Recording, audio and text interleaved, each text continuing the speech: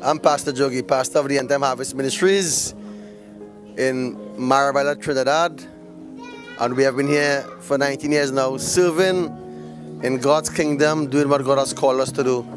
He has called us to preach this gospel to the ends of the earth, and so it is a privilege, wherever you're seeing this, for us to just tell you that God loves you, and that we are here, of course, to continue to pray that God will bring a harvest of souls into God's kingdom. Oh, of course, Bishop Robin Dinnanauth has been here with us just for a few days. We say it's 3 days of revival, but it started a couple of months ago when Bishop came and he ministered at one of our national stadiums. We have had such an impact in our country. Many, many lives have been touched and changed. We have seen miracles and also creative miracles. We have had cases of one particular case where one person was diagnosed with cancer. He had no chance to live. Of course, he's alive today, and God is using him right here in this church, right here in this ministry. So it's a demonstration of God's power that we have been experiencing. So this man of God, a young man that God has called, challenged, and used him not only in our country, but he's using him from nation to nation. And I ask you to continue to pray for his ministry, to pray for him, to pray for his family, because God has a great work for him to do. He has such a great potential. A man of humility, a man of courage, and a man, of course, that speaks forth God's word with power and with might. So yes, we have had a tremendous time here in Trinidad, and we look forward to greater events and manifestations of God when this man of God comes to us again. Of course, it's always a privilege to see young men taking the mantle and running with the battle. It is important for us who have been in the ministry for 30, 35 years, for us to raise up faithful men who would carry this work and carry this torch. And so, especially a Caribbean man who now lives in the US, we have so much of powerful ministers back in the Caribbean, and Bishop Robin Dinnanauth, really and truly, God has chosen him for such a time as this. As I've been in the ministry for over about 30 years now, a senior man in the ministry, we have seen God raising up young men and women from our nations. But this young man, there's a tremendous anointing upon his life for healing and deliverance. And those are special gifts that God will give to the evangelists. Even though he's called Bishop Robin Dinnanauth, yes, he's a bishop, he watches over the flock, he's a pastor, but his gifts moves when he operates as an evangelist. Creative miracles and the power of God and the glory of God is seen in a mighty, mighty way. So I am expecting this young man to grow from strength to strength.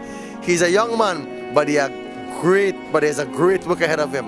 And I can assure you that you will hear about Robin Dinnanauth, not only in Trinidad, in the Caribbean, in the United States, in North America, but around the entire world.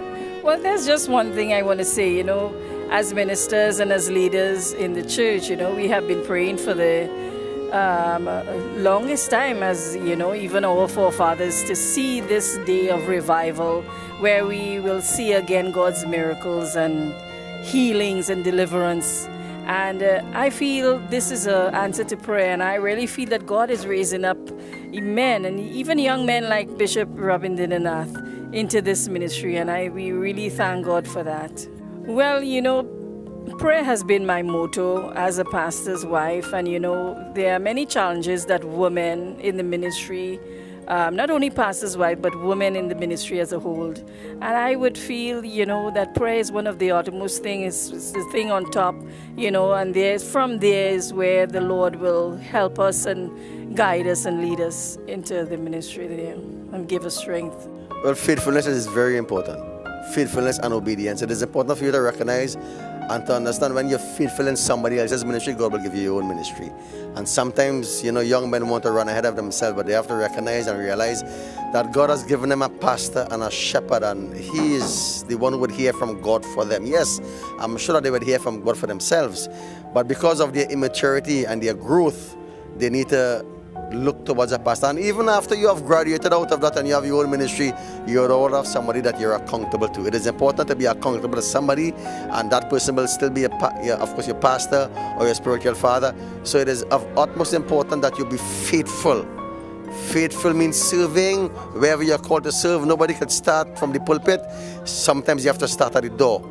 Sometimes you have to start, of course, at the basement or even sometimes in the washrooms. This is where you start the ministry, and God is the one who elevates. God promotes, not man. Not man. And if God has called you, and I know He has called you, then God will make a way and God will lift you to that place of prominence. But again, ministry is not one of prominence all the time. Okay? There are times when you are praying 3 o'clock in the morning, 4 o'clock in the morning. There are times when you're going through a little bit of depression, a little bit of frustration because of things not going right. But regardless of that, be faithful. Once you're faithful to God, then God will be faithful to you. Yeah, for contact, of course, if you want to contact us, you can contact us at vjogee@gmail.com. That's vjogee is Jogee